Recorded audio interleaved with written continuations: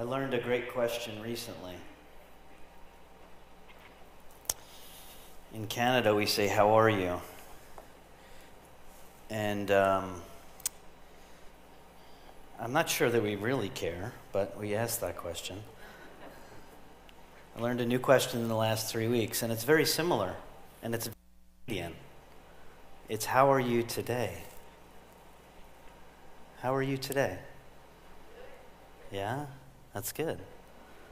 You know, when you're going through something, there's a daily processing. When you're emotionally, whether struggling or dealing with crisis or change, there's a daily processing. And sometimes there's an hourly processing. And sometimes there's a moment-by-moment processing. 3 weeks ago, I preached a sermon. I don't remember what it was because it feels like it was a year ago. And after that service, I had a phone call. Some of you know this already, but I want to bring everyone else kind of into the space we're in. I had a phone call from the president of Foursquare Canada, and he told me that we had to have a meeting immediately. Now, right after you preach a sermon, when the president of Foursquare Canada calls and says we need to meet immediately, it's not yippee. And I remember saying on the phone, "Could you give me a heads up what this is about? Because this is going to be a long 15 minutes before I see you." He said, "No, I can't." Now, as you can imagine, the stress level, the dread, the fear and anxiety just kind of rises up. To make a long story short, we met, and he notified me that our lead pastor, Pastor Barry Buzza, would no longer be the lead pastor of Northside Church. This is a decision they had made. And I would be the interim lead pastor. And in that moment, I'm not going to share any more details than that. If you want more details, you can speak to myself, Rose, or Pastor Jen after the service. Because it's not important for this sermon. Because what I want to hone in on is the emotion, the feelings, the thoughts of processing something huge in our lives. Not only processing something huge in our lives, but processing loss. By the way, Pastor Barry is alive. Him and Susan are in the States, and we've been in contact, and they're doing as well as can be. So, Pastor Barry did not pass away, for those that might go there. But there's something about loss, sudden loss, that I wanted to speak about. And the next few weeks, I'm not gonna preach. There might be a little teaching, but there's gonna be sharing as well. So can I have grace from you for that? Thank you. The reason I want to share and not just preach is because sharing takes you deeper into the experience of what's actually happening to all of us. Now, when I started processing what I was feeling, and I would spend countless nights awake, 20 hours a day. I'd sleep for a few hours at night. I would wake up in the middle of the night. I would be constantly processing, constantly worrying, constantly anxious. about all of you. All of you. And the question I kept asking is, what are we going to do now? This wasn't in the plans. This wasn't in the 7-year plan. It was unexpected. It was shock. It was absolute shockwaves for a lot of us. And I began to realize about halfway through the last few weeks that what I'm actually processing is grief. Grief. A loss in my own life and in our lives. And so while grief is usually associated with the death of a loved one or a friend, it can also be the way that we deal with the loss of a significant relationship, the loss of a dream, the loss of a leader in our lives. Now, for some of us, there's a burying type of grief.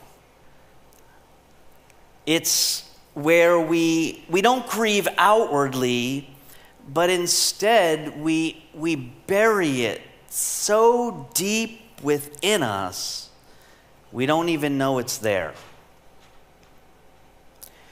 People ask, "How are you doing?" "I'm fine." We get so busy with other things, we become so distracted with the busyness of life that we just sort of act like nothing has actually happened. And for some of us in this room, that's the way you're dealing with loss in this season.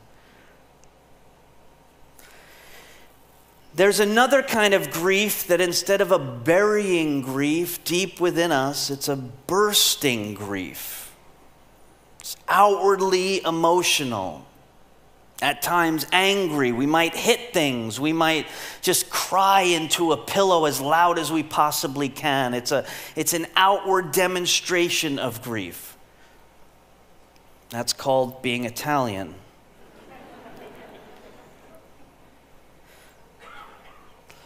But whether it's a burying grief or a bursting grief, whether it's an internal processing or an external processing, the danger is when we have unhealthy patterns in our life around that grief. One of those unhealthy patterns is denial. Another unhealthy pattern is just constant anxiety and discouragement and depression. For some, there's unhealthy processing as we might act out at our family. We might just ignore our family. For some, there's substance abuse. There's patterns and things in our life that we just begin to do things that are not healthy. Some of us just take a lot of risks in life financially or whatever it may be. It's when this internal or external grief that we're processing, it's when that leads to behavior that is unhealthy. That's when it's bad grief. And so today I want to talk about the normal processes of grief. I've also realized over the past few weeks that grief has a unique way of actually reminding us of the influence of a person's life. That people that influence our lives actually take up residence within us. People that influence our lives, they take up space in our emotions, in our thoughts, in our prayers. It's almost like important people in our life, they kind of move into our inner world and they live there. And when we lose these people, whether it's through death or circumstances, and they're not there anymore, it's like, whew, it creates this space within us that is now empty, and we don't know what to do with that empty space. Previously, we would think about this person. We would emotionally be connected to them. Because they occupied space within us, there would be this stable trust that so-and-so is in my life and they mean so much to me and they're a stability to me. Someone I can go to. Someone that can be strong for me. And what happens when we lose these influential people in our lives is it creates a space in our emotions, in our thoughts, sometimes in our prayers, and there's this instability created. And grief has a way of bringing up the memory of these people in our lives, just how much they mean to us, meant to us. But what happens is if that space isn't occupied by healthy things, thoughts, emotions, healthy people, good conversations, then the enemy will fill that space with garbage. If we weren't online right now, I'd use a different word.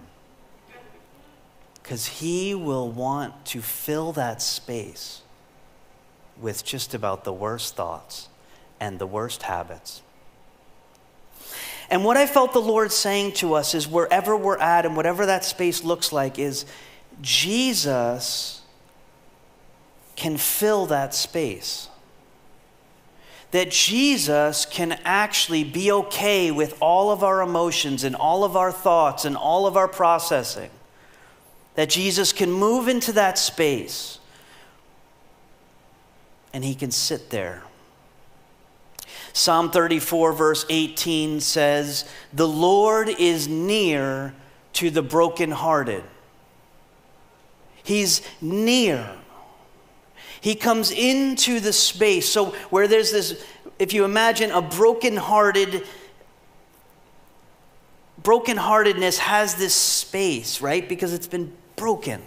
And Jesus is near to that space. He's near to that place.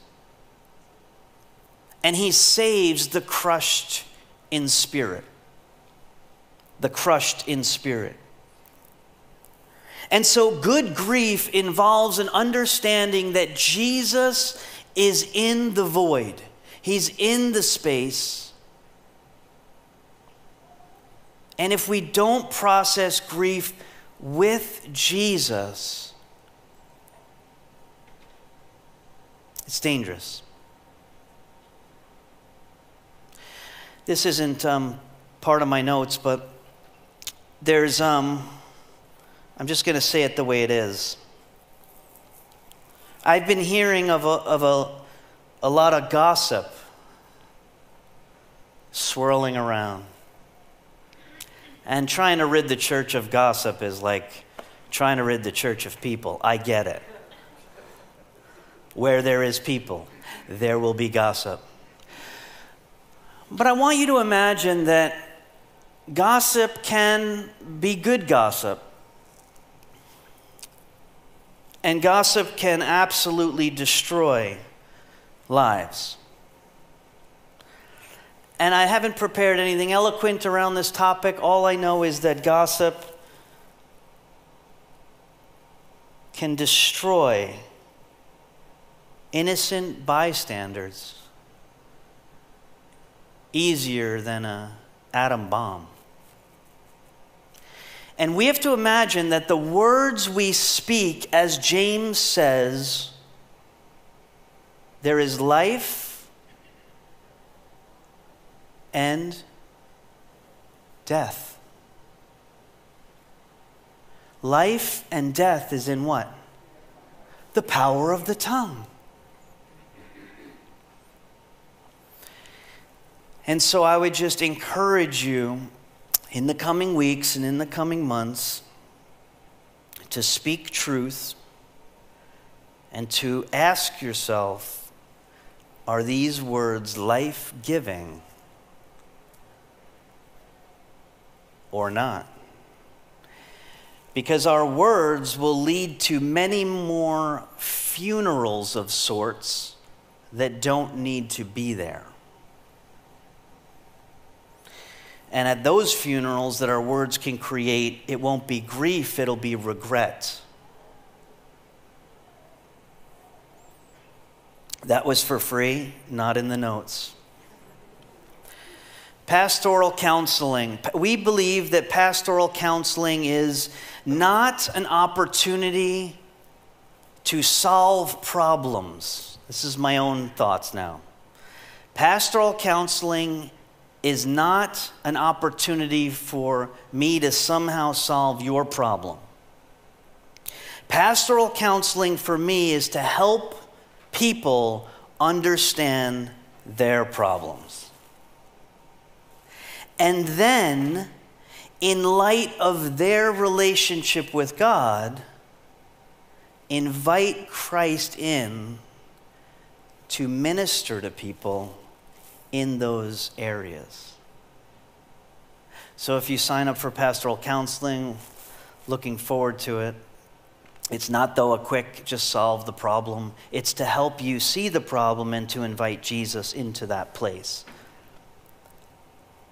It's really hard to have pastoral counseling if you don't have a relationship with Jesus. Because I'm trying to get out of the way so you can see Jesus and hear from Jesus personally. My goal of counseling is to get out of the way and let Jesus minister to you. My goal of inner healing is to get out of the way and let Jesus minister to you.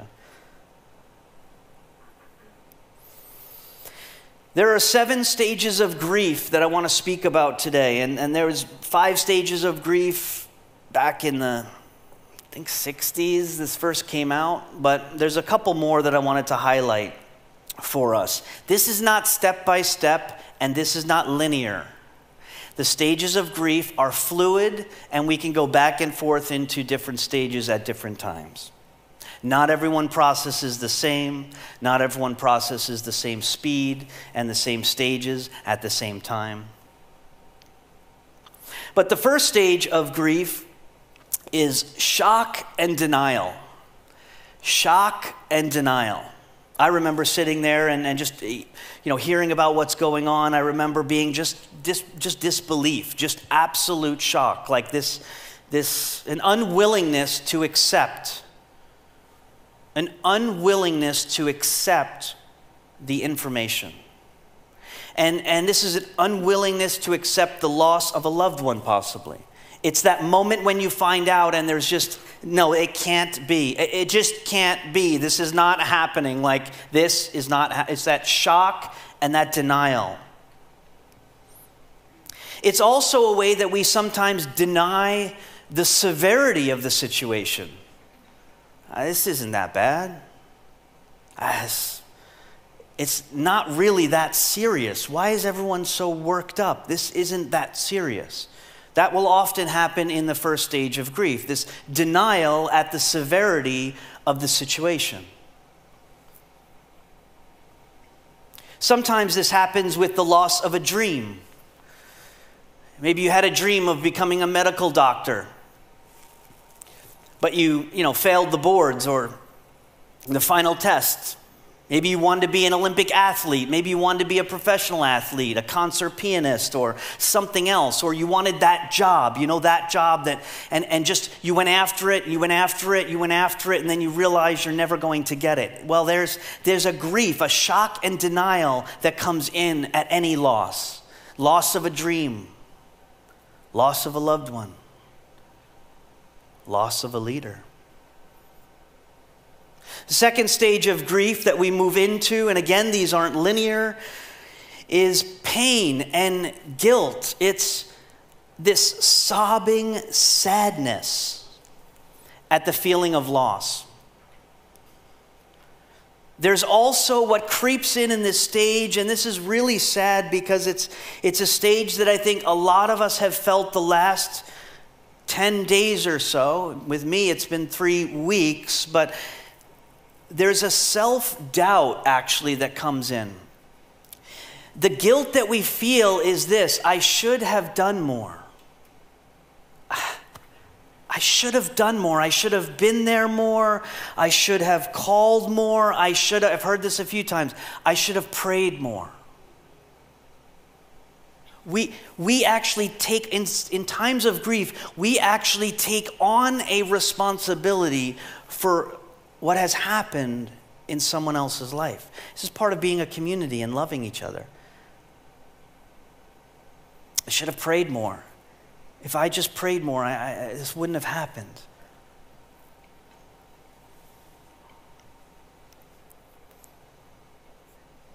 The third stage is anger and bargaining. Why is this happening to this person? Why did this person get hit by a car? Why did this person die from terminal cancer? Why?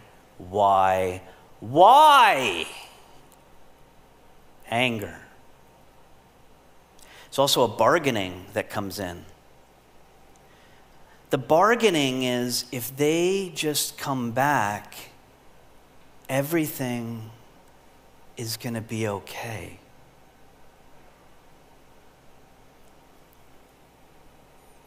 If this just happens, or that just happens, or that, if it's almost like we're unable to deal with the loss, so we begin bargaining. Oh, if that just happens and that happens, I'll be all right. Why? Because that void within us is empty and we want it filled with that person or that dream.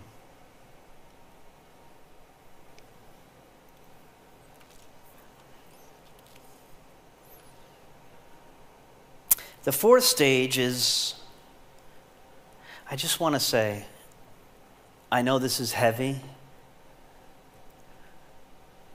but if we do not process it all, that will be really unhealthy for us.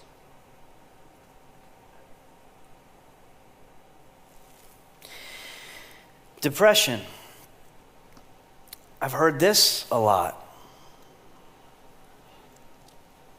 Actually meeting with a pastor this past week, and his response to the news was, I can't even read my Bible. I can't work. I don't want to even move. This is a tough part. This is a tough part of grief, because I'm not talking, by the way, when I say depression, I'm not talking about clinical depression. I'm not talking about depression related to other things. I'm not talking about diagnosed depression.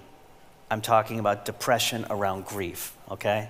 Because some will be like, you don't even know what I'm going through. Like, it's around grief. And what happens is this depression, we're frozen, we can't move, we don't want to go out, we don't want to see people, we want to crawl into a hole, we just want to be hidden from everything, and depression sits in, and it's this paralyzed state of not wanting to do anything. Many of us have gone through this. Now, the beauty of this stage of grief, there is a beauty about the depression stage of grief. And again, I'm only referring to the beauty of depression stage of grief, not depression, okay? I know this is sensitive, and I know there's lots of people struggling and wrestling through depression. But I'm talking about this momentary around grief. What happens in this stage is reflection and purpose actually begin to creep in. We spend so much time processing that eventually we actually take a slight turn toward the better, right at the end of this depression stage. And the verse that comes to mind is Isaiah 33, verse 6. He, God, will be the stability of your times. He will be the stability of your times. Abundance of salvation, wisdom, and knowledge. The fear of the Lord is Zion's treasure. And so what happens as we come toward the end of this depression state is we realize and we recognize, A, we can't get through it.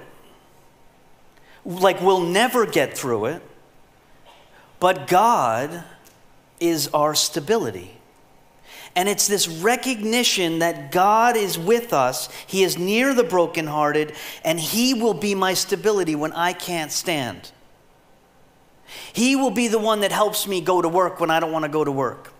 He will be the one that meets me in the Word when I finally open up my Bible and I can read the Bible again and I can pray again. Like, I just want to be honest here. Have any of you sat down to pray in the last few weeks and there's just been nothing?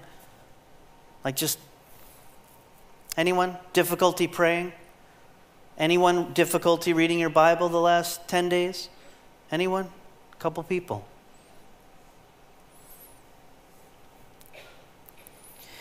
And it's in this moment that we actually begin to move into what's called the fifth stage of grief, which is the upward turn. The upward turn. This is the moment where we realize that life has to continue. It has to start again. It's like a scene in a movie where the main character kind of wakes up and I'm just going to say he, because most of the time I see men in this scene. It's the guy wakes up and he's got like piles of pop cans and like stale Cheetos and pizza boxes and video game controller covered in grease, and the TV is kind of flickering with like black and white, this scene where like the prodigal wakes up and he's like, ugh, and he's like usually got like Cheeto stains on his shirt and his beer gut is hanging out, and he's like, okay, I better get like my life back on track. This is the upward turn. He gets up, he cleans the space, right? He cleans it all. He throws out the garbage, he vacuums, and he takes a shower. And he shaves, and he puts on an outfit. And he says, today I'm going to go and I'm going to get a job. It's that moment in the movie. We've seen it, right? This is the upward turn. The upward turn is the phrase, it's going to be okay. Now, if you're not at that stage, right in this moment, you're upset at me. And that's when you know you're not quite there, because you don't want to think about it's going to be okay. You don't want to think about the upward turn. But it will come.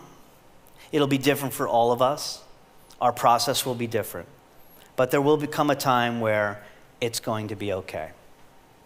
And now we begin the last two stages of grief. The sixth stage is reconstruction and working through. You see, in the basement right now, we've demolished a lot. Probably about 80% of the basement, we've done all the demolishing that we need to do to begin the reconstruction. You can't reconstruct until you demolish. You can't put up new walls until you've taken down the old walls. It's impossible to rush this.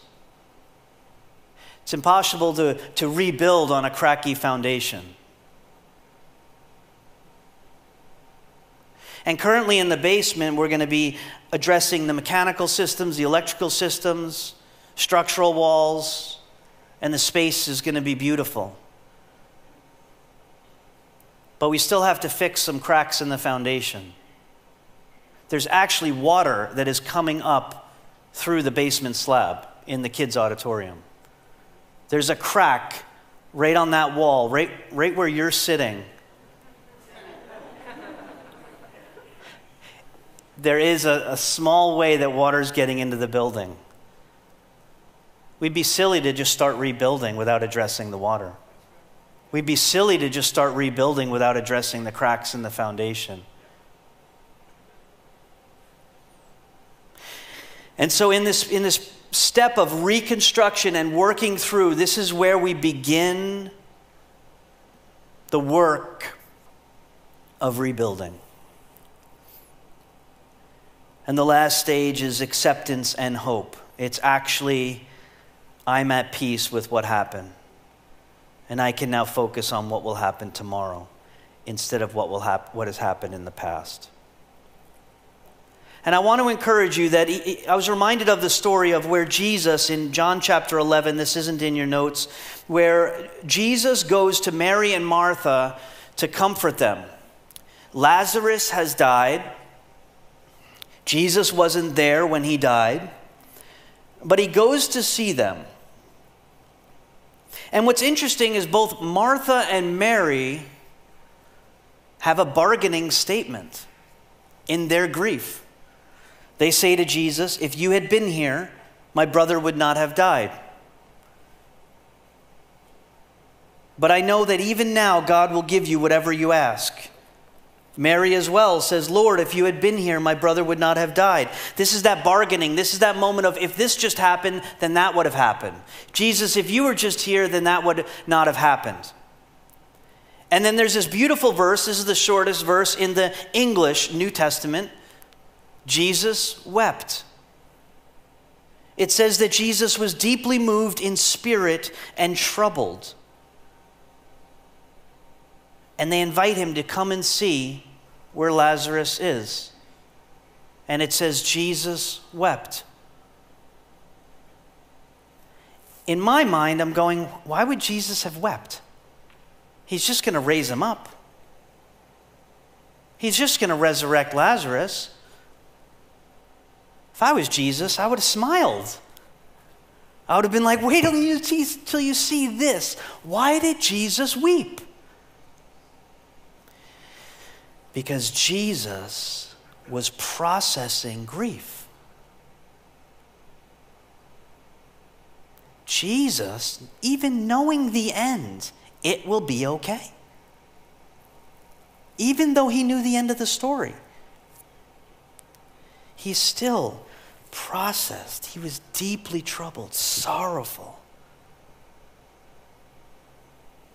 Jesus wept. Jesus wept.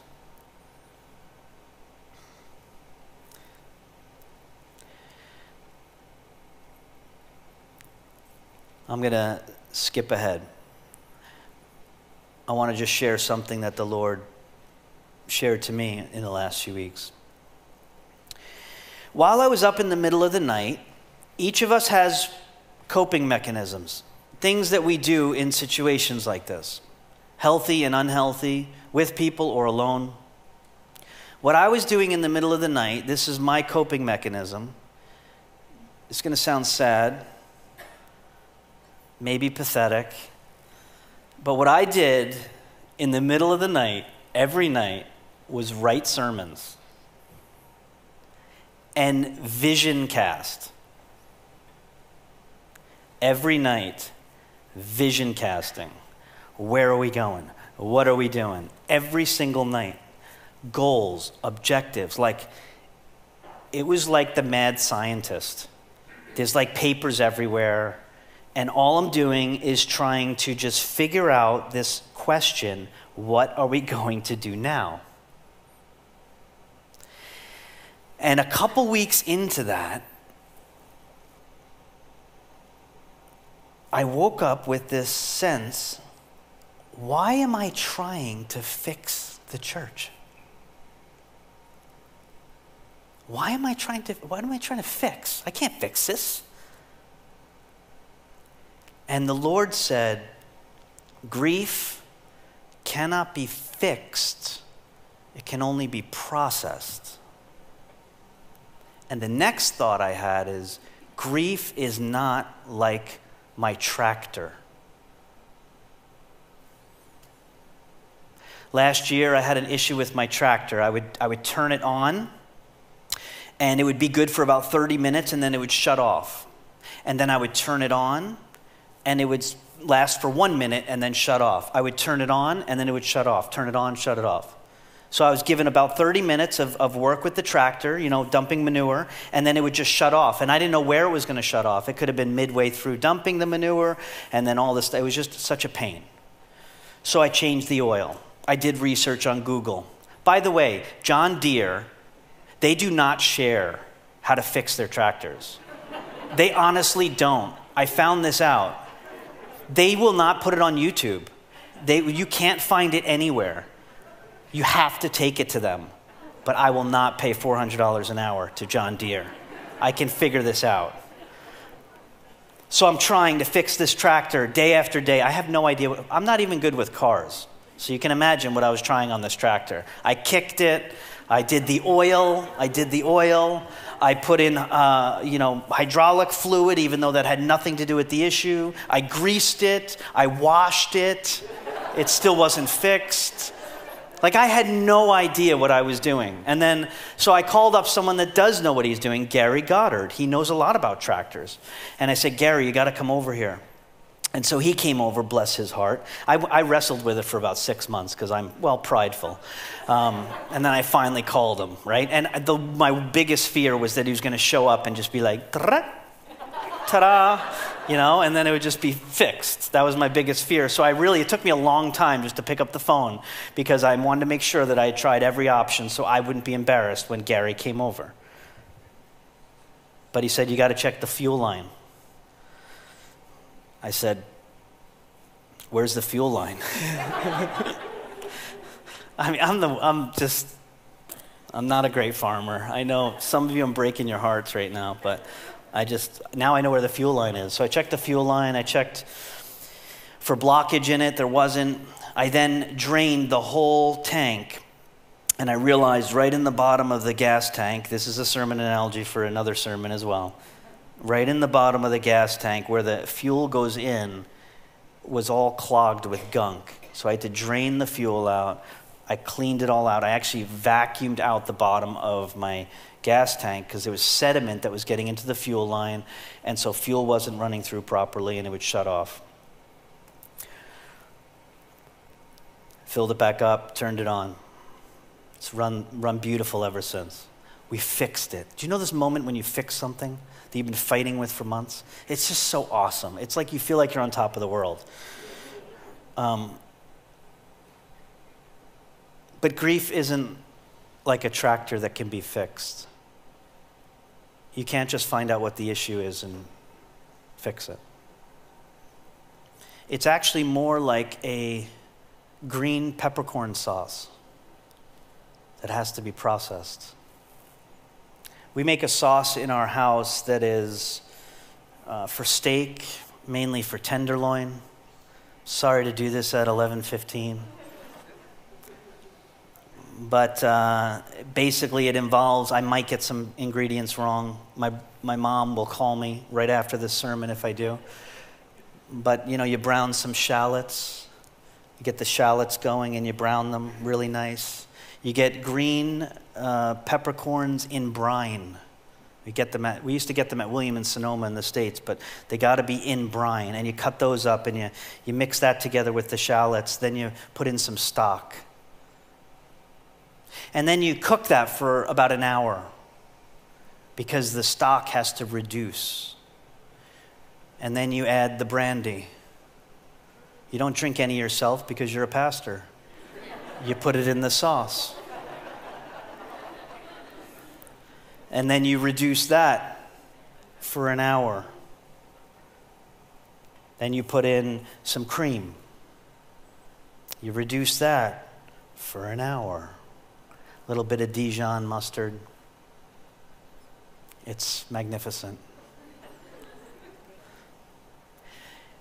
It's really, really good. And the reason it's really, really good is because it's been fully processed.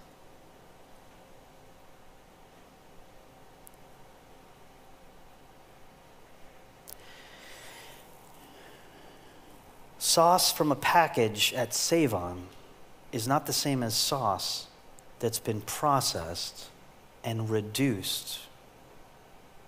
There's a certain flavor in sauce that has been properly processed that you can't get anywhere else. Grief is the same. It's a process. It's a process that you go through. Loss of a loved one, loss of a dream, loss of a leader. You go through day after day with community. And at the end, God is going to do something miraculous here. If all the ingredients stay.